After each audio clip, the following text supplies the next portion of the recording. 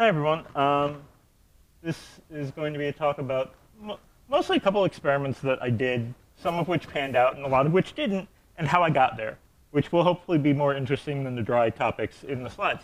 Well, I mean, it's fine. So, quick disclaimer. The talk is independent. I am employed by Google. I am not being paid to do this in any way. And I am not, this is not my day job. I don't work on anything related at work. Okay, just to be clear. So there's an outline of what I'm going to be doing, just like talking about what makes compression on ZFS somewhat different in requirements than, if you picked up a random thing off a library, rather. Then trying to update LZ4 because people keep asking about that. Trying to update Z standard because people keep asking about that. Trying to add Brotli because I've had like 3 people ask about that. And then an experiment that did pan out more, adding an early abort function to the Z standard compression. And then a summary. And if we have time, a bunch of random other experiments that I didn't go into depth. Now, why did I do this?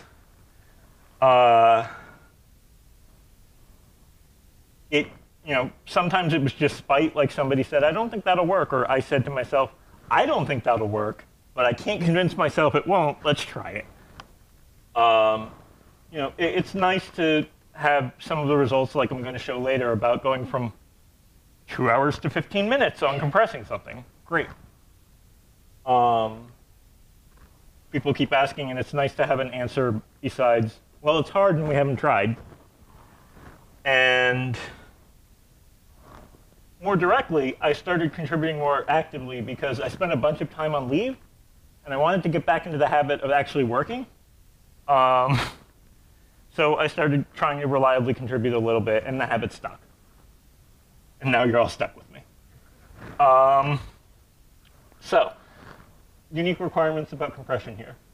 So in a couple of places, ZFS assumes that if it decompresses and recompresses, it gets the same thing back.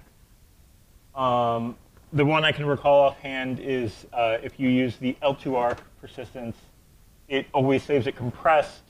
But if you have uncompressed arc, then you may be sad if there's a mismatch. So swapping out just LZ4 or Z standard or whatever for a new version will produce different results. Both can decompress and compress both can decompress each other, but like ZFS will get sad. And when ZFS is sad, it will throw errors. This would also, for example, cause problems for like NOP-write or dedupe because, different result, different checksum, bad time. Technically right now, that's a problem with using gzip because Linux and everything else use different zlib compression versions. And also a problem if you use the Intel QAT offload stuff. But nobody's really complained about it. It just is true. So maybe it's not really a problem we have to worry too much about. Or maybe nobody's using gzip. Who knows? But more interestingly, like ZFS has like tiny records that we're compressing, right? Like 128K, 1 meg. If you really turn it up, 16. And a lot of things are focused on like large streams of data or large masses of data at once. So, for example, Z-Standard's performance tests, as far as I can tell, are mostly focused on like either parallel streams or large, like tens or hundreds of meg sets of data. Whereas we're never going to get that large, or, well, I suppose if we get really creative, we could, but why? And ZFS won't save space in tiny units. So in order to save something compressed, currently we require that both these to be true. It saves at least 1 block on disk, and it saves at least 12.5% space. I have patches to play with it being attunable, but there are trade-offs involved, and I'm not going into that right now. But so as a result, if you have a compression thing that goes from, yeah, I did have it already. Well, if you save like another 3K on 128K, it's not worth the trade-off, so it won't make a difference even if 3K of 128K across your whole data set is kind of a lot. So, patching that to be controllable might be worthwhile for some people. And ZFS doesn't built in have notions about like, I'm running compression, LZ4 version 1, 2, 3, whatever. So each of the compression algorithms currently would get to implement handling that themselves, which is not impossible. Like I have branches for this, but it is an additional complexity you have to deal with. So anytime you want to update it, you would have to consider whether that complexity is worth it versus what you get. And currently, as I alluded to earlier, ZStandard, for example, does a bunch of things about parallelizing compression, and the interface for doing that gets slightly worse compression sometimes, but also is parallelizable. But that also means that it can be unreliable. It doesn't necessarily guarantee you'll always get the same compressed result if you do that, is my understanding. So that would run into problems with caveat 1. So here's how I did the graphs that are coming up here. I made a couple data sets that I thought would be differently reflective. One of them is a 20-year-old maildir I've got that's text, so mostly highly compressible, but tinier files. A bunch of firmware blobs that I have from updating various devices over the last decade, which mostly incompressible. Not entirely, but mostly. And then a bunch of public text files off archive.org because I wanted something that would be largish and really, really compressible. And then a snapshot of my root file system because that's just a wild card of all sorts of things. Then wrote them at different record sizes, made send streams, fed them into receives, backed by fast storage a couple times and averaged the results. The space savings can be kind of variable because you're also weighing how much the metadata, among other things, compresses, and that's going to vary based on where it puts things, or phase of the moon, or whatever. There's variation that's going to happen naturally, even if you didn't do something differently. So if you see results below like 30 megs or something, it is probably just noise. And I did this with my Zen 3 desktop, my Intel Coffee Lake desktop, my Raspberry Pis, and a Mac Mini, which seems like a reasonable set. I would have also done like a Spark, but I tried letting that run for 12 hours and it still wasn't done, so I said no. Much as I enjoy running things on Spark. But surprising nobody, things that are one CPU intensive task, essentially, a lot, are going to vary wildly. The graphs in this are like all cherry-picked. I have enormous collections of them if anyone wants to look. But like these are all cherry-picked to be interesting results. So, this is not exhaustive. So LZ4 originally, the code that we have in there now was about from December 2012. There was a lot of splunking involved to find that. I was trying to figure out a good way to add compatibility or backward compatibility without a feature change because it seemed like a shame since they're forward and backward compatible. And ZStandard does this by putting a header at the front with versioning information, but that would break old LZ4. So the thing I did was, sorry? Oh, I can't, I'm apparently hearing things, great. You can stick a version field on the end in the gap between how long LZ4 thinks the record is and how long it actually is. And I checked, and the old code is perfectly happy with this, doesn't care, great. And you can handle all the rest however you like. It's very tiny, like LZ4 is like LZ4.c and LZ4.h. And also LZ4HC.c and h, basically. Like, it's tiny. Real easy to just lob in and go, have a nice day. So I tried this on the maildir and the firmware blobs, and the space delta I got, even at a 1 meg record size, was like, 15 megs one way, 5 megs another way, like nothing. Like, it's noise. So I tried again to see how long it would take to write and read and the maildir, And, writing was noise. Like, there was no difference, really. But reading, on the other hand, like, the newer decompressor, that's a pretty good delta, and, like, the range on it was pretty large across a bunch of different data sets. Like, sometimes it was a little faster, sometimes it was a lot faster, but it wasn't really ever slower. So that error wasn't supposed to show up that way. Oh, well. After all that, the compressor wasn't really worth it, and the complexity wasn't really worth it. But the decompressor was a good win, so why don't we just take that and go boom. And I did, and it landed after not very much review, because it was like, it works, and we can always just pull it out if it doesn't work. And it's not in a stable release right now, but I've been running it since before it got merged, and I haven't found anything that breaks. So it'll be in the next release. Great. The standard update is the one a lot of people have been agitating about wanting. The one we're running was released in May 2020, merged in August 2020, I believe. It's not when the PR was open, just when that version was merged. A bunch of different files, kind of involved, though originally it was all aggregated into one file because the standard has a thing to do that for you. Already built-in versioning, so like no fun on-disk format meddling to deal with. One unfortunate thing is that their testing was such that 1.5.0 was so much faster, they decided to turn up the compression settings for each of the levels in 1.5.1 and newer.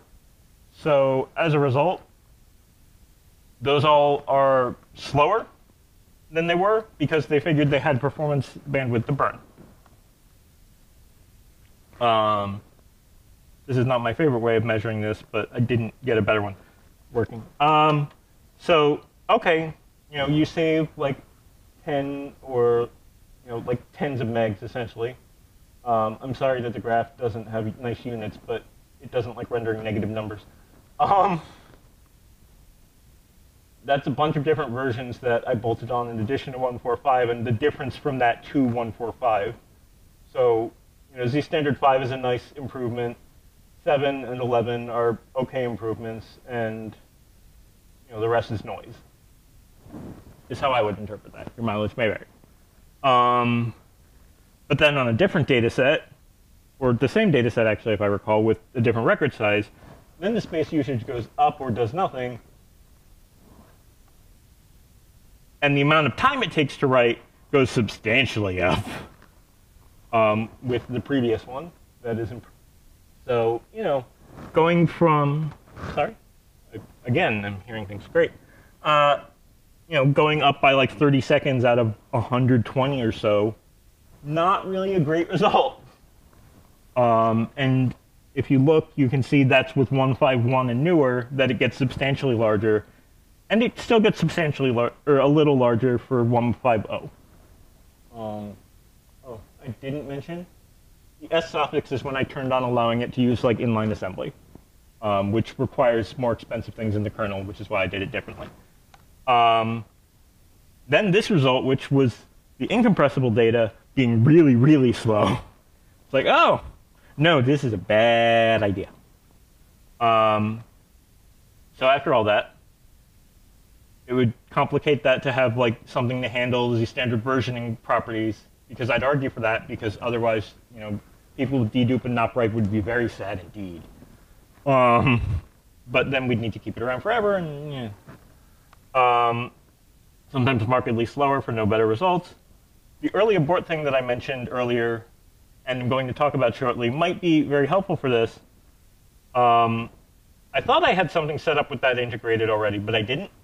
And I ran out of time because I discovered I had done half of these tests wrong when I was rerunning them with updates.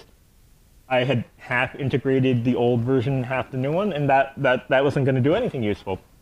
So I fixed that, but did not have time to rerun this. So I'm probably going to do that during the hackathon tomorrow, unless I have a better project. And we'll see how that goes. All the graphs are after fixing that, to be clear. the previous graphs were much worse results and always said never do this, as opposed to sometimes. So another thing I tried was adding Brotli, because like a couple people came to me and said, hey, here, have you heard of this compression thing? I was like, I've heard of it. I've not heard that many people use it that often, but I've heard of it. And you know, it was already in like self-contained C, great. Not like another experiment I did, which was trying Snappy, but Snappy is written in Go, so not as convenient. Sure, let's go. Pun not intended. Brotli compression goes like 0 to 9, and so you know that's a fairly simple range. There's not anything complicated. Technically, it says 10 and 11 too, but those are a very different thing and should not ever be used interactively. Do not do it. It's bad. It's bad. Don't do it. It turned out to be a little more complicated because it turns out Brotli wants to do floating point math when it compresses. And running floating point math in the kernel can be sad. I asked on the mailing list, they were considering adding fixed point, but they haven't done it. So, you know, we get to do that. We put barriers around every call in. And then it turns out the allocator has a problem where when it says no sleep, it actually means no sleep unless I want to. And sleeping when you have preemption disabled is bad. Don't do that. Linux gets really mad. Though oddly, it doesn't mind on older x86 kernels for some reason. But newer ones or any other platform, it gets real mad. So I wrapped it with something that pre-allocates the memory for you, so it can't really ever run out of memory, but then you're dealing with memory overheads. So that was a fun discovery of a bug that like we had never run into before, but was there for ever. This is a bunch of comparisons of zstandard, gzip, Brotli, LZ4, and nothing. Brotli is red, and zstandard fast is light blue, and zstandard is dark blue. All of that is mostly to be referenced later, but the point I wanted to make is that it looks like Brotli at lower levels can be better and faster than the other options that you might have. Like you can see my cursor right here? Yes. So you can see here that like Brotli at its lowest level is nicer than say gzip or zstandard 1, while also being pretty fast compared to them. So I don't think that it's worth the difference, especially with the complications and overhead that I had to do to get it working. If somebody comes up with a good use case or says this works much better for my data, and maybe, but put it on the shelf and come back if there's ever a good use case. Great. What am I doing on time? Cool. So early abort was a feature that I thought maybe this could work. Because one thing we talk about a lot, or there was a lot of talk about, you could find in lots of blogs and people talking, is that one of the reasons LZ4 is nice on ZFS is that it will bail out early rather than wasting time trying to compress things. And zstandard is another compression thing originally by the same author. So surely it would do something similar or have some similar functionality. Are we maybe not using it? Because I'm sure if you've used the higher zstandard levels, you are familiar with how unfortunate it can make your system if you're not careful. And if it doesn't work, can we make them glued together? So the explanation of what LZ4 does right now, basically, is that if it gets like n bytes into a chunk that it's trying to compress and it hasn't compressed any of it, it will just go, I'm out, and hop to the next chunk, rather than trying on the rest. So it skips through small portions at a time, so you still get decent compression, even if it's a mix of compressible and incompressible data without burning all your CPU time on things you can't compress. That's my understanding from reading the code carefully. I did not go ask the author.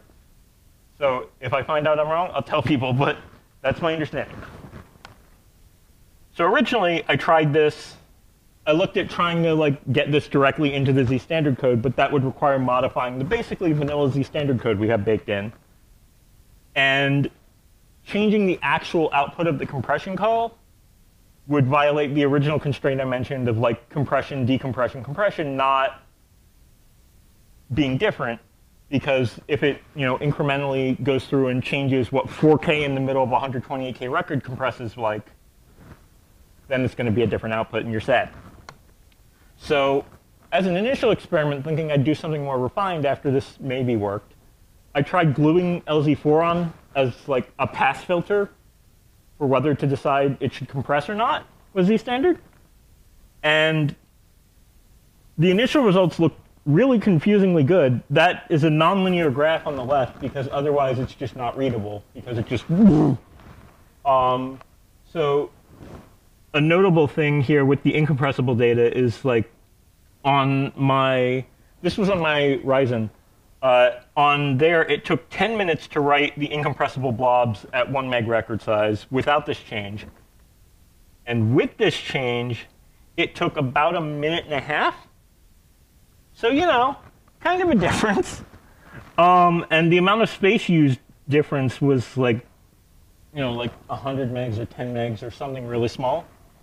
So, I'll take, a fifth of the time for 10 megs out of 45 gigs or, great. Except if I try this on highly compressible data, then the delta gets a lot bigger. And it was 2 gigs or so, if I recall. So it didn't take much longer, so that's fine. But the delta was losing 2 gigs of compression, and that's not really okay. Okay, so that first result was really good. There's no way I'm ignoring this after that. But we can't really say, oh, I'm sorry, you might lose, 2.5% compression on this. That's not really an okay result. What if we use Z standard as a pass to decide whether to use the higher compression instead? If you look on the right, it's uncompressed. On the far left, it's just using Z standard 3. And in the middle is using different Z standard and LZ4 levels, or Z standard levels and LZ4 rather, as a pass for whether to try the compression. Yeah, me too. But so it turns out that all of them are really bad as a first pass compared to just using LZ4 in terms of space savings. They all give up worse. And I don't show it here, but the amount of time they take is also sometimes worse the closer it gets to LZ4, because LZ4 is really the king of what it does. It's really astonishingly good at it. But what if we try doing both? There's no way running 2 compression passes first is going to be time or space efficient, right? Right? And yet, if you look on the far left, you can see using LZ4 and then a Z standard level is more space effective than just using LZ4, which is right here, up to using Z standard 2, where the delta between it and just running a Z standard 3 is tiny. So how much time does that take? Let's run that test again, where we do the incompressible blobs, and it looks basically the same. I think I didn't run it quite as far out because I didn't feel like waiting for Z standard 18 to run. So okay, that's still good savings, great. And on the highly compressible stuff, you can see the delta is nothing. It's oh. And the time difference as well, in addition to the space difference, is still pretty negligible. It's actually, until you get up to Z standard 15, still basically the same. which is pretty good for, taking some of the data and trying 2 different compressors first before you try the thing you were going to do. Okay, so this was all run on like my high-end Ryzen. I've got a lot of cores and computation per core. There's no way this should work on a Raspberry Pi. Actually, funny story. It goes, if you do the same incompressible data test, from taking, well over. I'm sorry.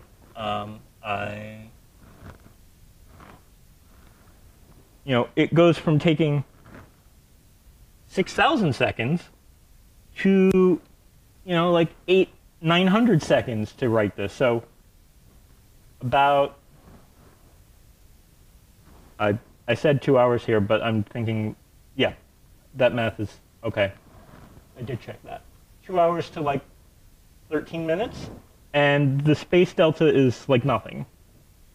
Okay, I'll take that. I will absolutely take not taking 2 hours to write this at that compression level. That's great. So I skipped over playing with different record sizes and trade-offs to decide when to do this, because ultimately I picked at least the standard 3 and at least 128K. I also skipped over finding out that there was a bug in how the Arc did recompression that never came up unless you ran this. I still don't understand why it never came up unless you ran this, but it sure did. So that got fixed. As I alluded to, I have a lot of graphs. And I can't just push this up to Z standard because they don't only operate in tiny chunks like this. They operate on like streams of data or lots of things in parallel, neither of which is conducive to something that blocks like this.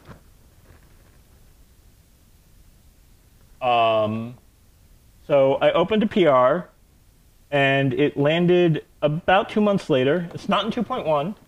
It'll be in the next release.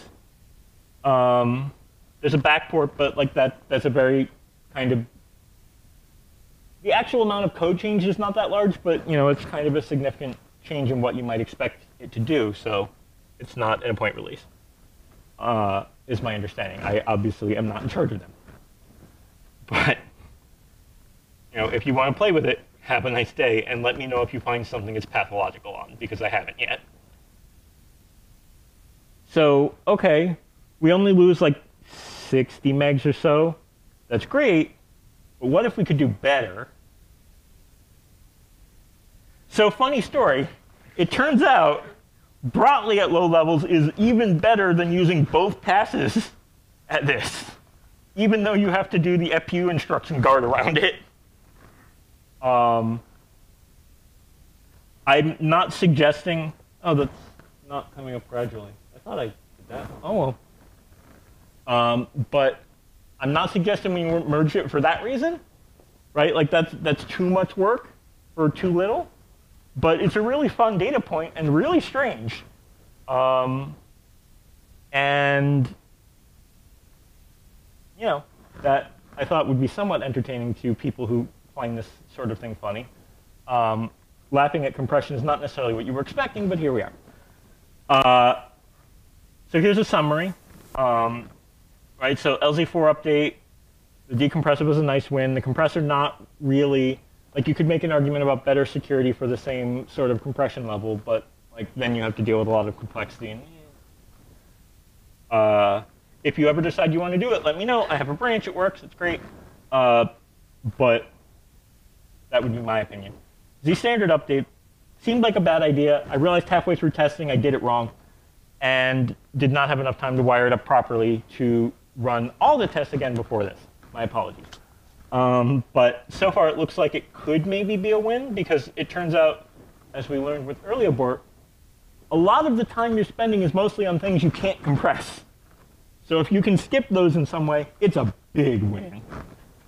Brotli was fun, but like, it's a compression algorithm. It doesn't magically, I don't know, use neural networks to magically recreate your data in 5 bytes. Like, early abort Again, I will swear this should not work, but I cannot argue that as far as I can tell, it definitely does. So it's been merged, and everyone can benefit from it and use higher levels of compression on their backup devices and tiny things that don't have much CPU without losing lots of space.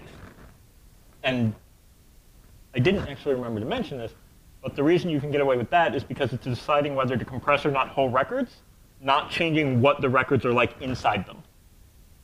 So because of that, you don't run into the problems with like compatibility because, okay, it's uncompressed, great, it's the same thing, or it's compressed and it's the same thing. How much time do I have? Great. That's fine. I included a bunch of experiments that I didn't go into nearly as much depth in the slides in case I had a lot of time. So I tried updating zlib because, you know, integrating our own zlib copy would avoid the problems I mentioned earlier with different gzip versions that nobody really runs into, but are still there. We just don't hit them in practice. But a lot of the ones that are faster than just baseline gzip, or zlib, I should be consistent, mostly rely on doing FPU instructions to be better, and don't actually seem to be consistently better, and are often significantly worse at compressing in the limited testing that I did. And some of them are really hard to get to compile in the kernel because they are not remotely similar styles of code, because they reshuffled everything. As I mentioned, I found while doing this, Linux actually did a similar thing to what I did with the LZ4 decompressor and merged the zlib decompressor that was newer, like 15, 20 years ago, but left the compressor because it had this tiny regression on ARM, and nobody ever cared again. Surprise. And, you know, it doesn't necessarily matter because I haven't heard lots of people using gzip, right? Like, LZ4 is better at one thing, Z-standard is better at another. So you would really only use it if you were trying to have some compatibility with things that don't understand either of those. And that would be a very niche set of people. As I mentioned, Snappy was, I remember what I was thinking of. It's S2, which was written in Go. Snappy is written in C++, which, you know, lobbing that into the kernel, not fun. Don't do that. But one of the Linux kernel devs wrote a C implementation to consider something similar a few years ago, so I could just use that. My experience was that it's bad at general use, since as far as I understand it was really intended to, like, my understanding is it was basically intended to compress, like, blocks of text. That was the goal. You know, like a tiny thing to compress text, have a nice day. So it's not too surprising that throwing general results or general sets of data at it did not end well. S2 is an interesting project where if I understand correctly, a database developer decided to integrate Snappy, decided it didn't perform well enough, and wrote their own re-implementation of it that is backwards compatible compression and decompression, but markedly faster and better, which is a neat trick. But their implementation is written in Go, so I'm not lobbing that into the kernel. I know. And I haven't spent time trying to re-implement it. But it's an interesting thing if anyone wants to consider it. And I tried playing with the Z-standard memory allocator, because as anyone who's looked at the code knows, it does its own custom pooling allocation thing. Which works, but you know, it's a weird custom thing. It would be nice if we didn't have to have this custom thing over here when we have all these other things. But Linux, at least, has limits on its own like caching allocator things in terms of how large the thing you can cache is. It will just complain if you try to make like a 32 meg allocation or something. So you can't build a pooling thing out of that because it won't do it. And you know, just dynamically allocating on demand the size of the allocation that this thing needs sometimes is just sad. So I tried using the ZIO allocators after seeing a patch that Alan made at one point to do that. And it seemed slightly faster, like cold, But then the more you ran it, it basically became noise compared to the other allocators. So I don't really think that's worth trying to merge if it's going to not be better the longer you let it run. I was going to say that I believe it's the last slide, so now I'm happy to talk about anything I just said or lots of other random experiments I've done that I didn't mention. Because I thought, well, when I practiced this, I was better at talking slower.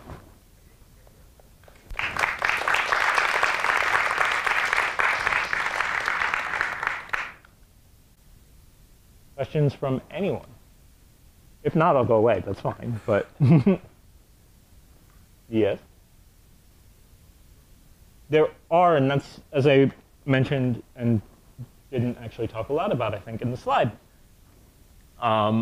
That's something that Brotli does, and that's the thing it does that needs floating point math, is it does, at higher levels anyway, an entropy estimation calculation on the block you hand it, but that can be expensive. I think LZ4 mostly doesn't do that. Z-standard does at higher levels.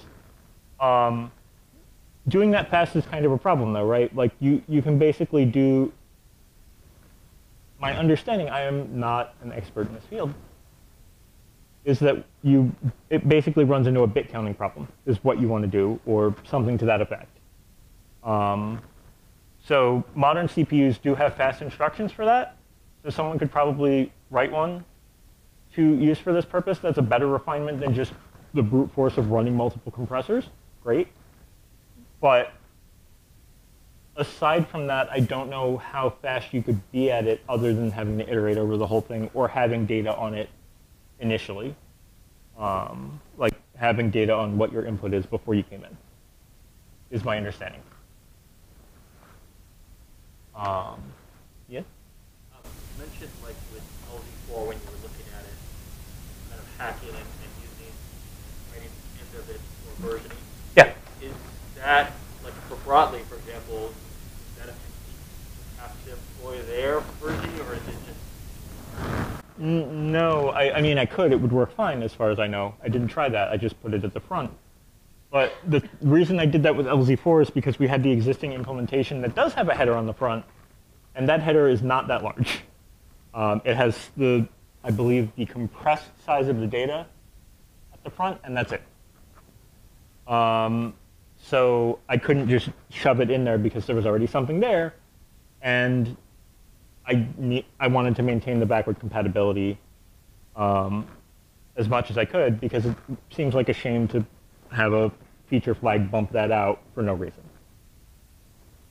So I could do that, but it's not necessary there because there's no existing Brotli implementation I have to care about.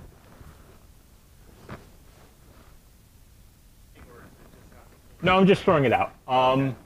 And that wouldn't necessarily work because the way that it works is that it operates on tinier chunks than the whole thing I hand it. So I don't remember the constants offhand, but you know, like if it gets like 16, it gets like 12K into 16K and it's not done it just will skip to the next 16K. So you still get some compression even if it, and all of the algorithms we have integrated, we hand them a smaller buffer based on the 12.5% I mentioned earlier. And if they run out of space, they give up rather than overrunning the buffer, because that would be bad. And so, no, it's just running over the whole thing, or 87.5% of it potentially, depending. I'm not using any dry run flags. I did experiment with using the higher levels of LZ4, which we don't expose, but like all the code's there. But it turned out turning the level up at all just made LZ4 markedly slower and did not significantly improve the results. So.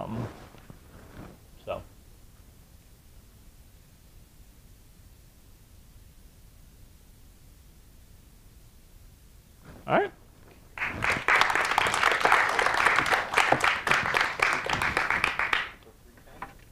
Yeah, we have a break until 3:10. What time is it now?